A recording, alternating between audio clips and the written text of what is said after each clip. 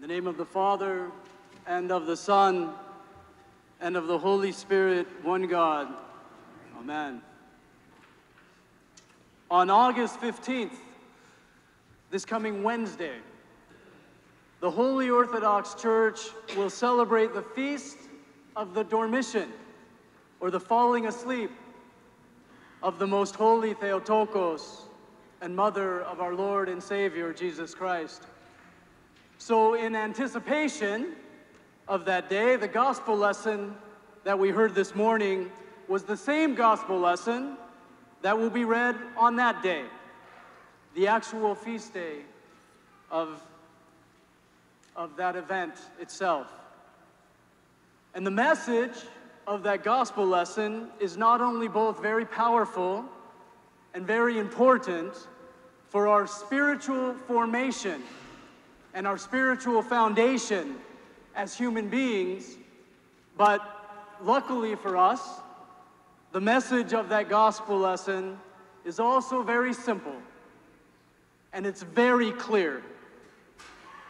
So it won't hurt us to hear it again and to reflect on it today as we prepare to celebrate this last great feast of the Orthodox liturgical calendar year.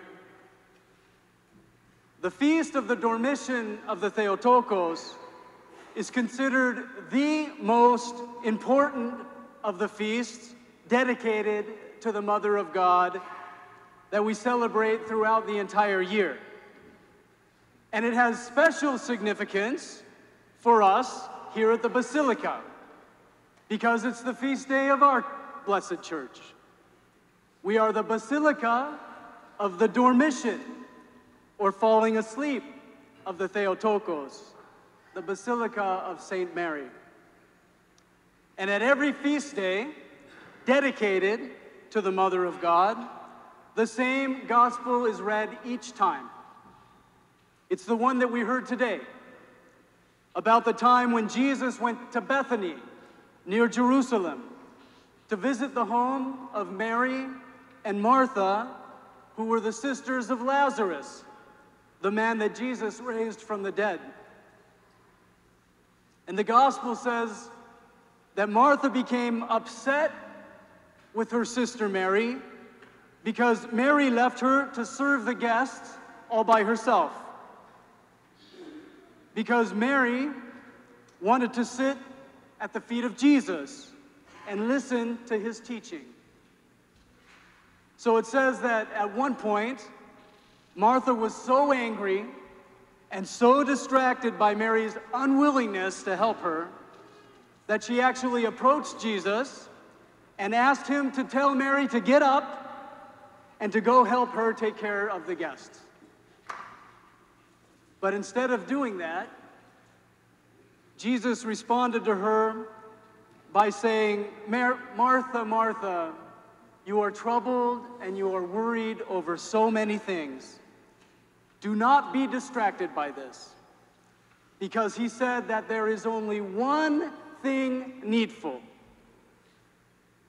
and that Mary, by sitting at my feet and listening, has chosen that one thing, which is to hear the word of God and to keep it. And he told Martha that this one thing cannot and shall not ever be taken away from your sister Mary. The last line of the gospel that we heard this morning says, "Blessed are those who hear the word of God and who keep it." So the church is reminding us today in the gospel that our life is more than just service to others or doing good works of mercy, because our life must also include time for contemplation and time for prayer, time for reflection, and time to listen to God, time to thank God for all things, and time to ask him for mercy and for strength and for courage and for guidance and for fulfillment. so that we are truly able to serve others, and that we're able to serve them with joy and with happiness and with contentment. And so that we won't become angry or distracted or preoccupied and troubled by our efforts in this life as we work to care for and to serve our fellow man, which is the commandment of Christ for us to do. This is what Jesus was trying to remind Martha about in the gospel lesson that we just heard. And this is what the church is reminding all of us about when we celebrate any feast that's dedicated to the Mother of God, because at all of those feasts we hear the same gospel lesson. St. Luke, in another place, says that Mary, Jesus' mother, was first and foremost a woman of contemplation, and second, a woman of service. Because, like Mary, the mother of Martha, Mary, the mother of God, understood and recognized this one thing needful throughout her entire life. So St. Luke says that Mary, Jesus' mother, listened, and she pondered in her heart when the shepherds came to Bethlehem after the birth of Jesus and shared the joy of what they learned from the angels. The joy that this baby Jesus was indeed God incarnate, sent by his Father in heaven to bring peace and to bring goodwill towards all of men on earth. And knowing this and contemplating this reality in her heart, she went about her business of raising that child, who was the Son of God, and dedicated her life to the total and to the complete and undistracted service of nourishing and of caring for and nurturing that little child who would eventually be lifted up on the cross to die for the sins of each and every single one of us. Mary was indeed a woman of contemplation, and a woman of focus, and a woman of dedication. She was and is an example for all of us of someone who truly understands what Jesus meant when he told Martha, "Do not be distracted and troubled about many things, because there is only one thing needful: to hear the word of God and to keep it in your heart." And if we're able in this life to hold on to that one thing, nothing can or will ever be a distraction to us.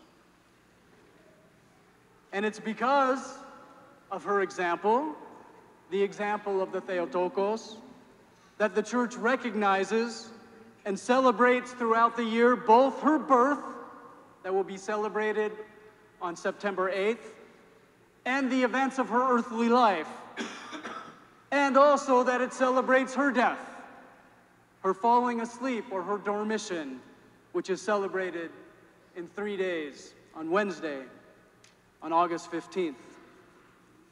Saint Mary has become known to us in the hymns of the church as the heavenly ladder, or bridge between heaven and earth. She is known as a priceless treasury of mercy, as the cup that draws joy for us from the fountain of immortality. And she's called the tree of godly shade and the shelter of the entire world, the pillar of fire that guides us all towards heaven and the land of promise. She's called the eternal fountain of life-giving waters and the queen of heaven and earth. the ship of those who want to be saved, and a peaceful harbor that offers shelter to the oppressed. She's known as the knowledge of grace and the vessel of purity, the key to the kingdom of Christ, and the gate or the door of paradise. And in the Akathist hymn, the El Madaya service, sung every Friday during Great and Holy Lent, St. Romanos calls her champion leader. And so, dear brothers and sisters in Christ, we can all enthusiastically today say together, in anticipation of that great and glorious feast, the feast of our blessed Basilica, that we will celebrate together this coming Wednesday, we can all say and sing together, "To thee, O champion leader, the champion and example of the one thing needful, we, your servants, dedicate a hymn of victory and a hymn of thanksgiving, because we have been delivered from eternal death by the grace of our Lord and Savior Jesus Christ, who was born from you. And to you we cry out and say, Rejoice, O Virgin Theotokos, Mary, full of grace. The Lord is with you and was born from you. Blessed are you among women, and blessed is the fruit of your womb. And because you are the joy of all those who sorrow, we can also say to you with one loud voice as we celebrate this blessed feast, Hail, O bride without bridegroom. Blessed feast to all of you. In the name of the Father, and of the Son, and of the Holy Spirit.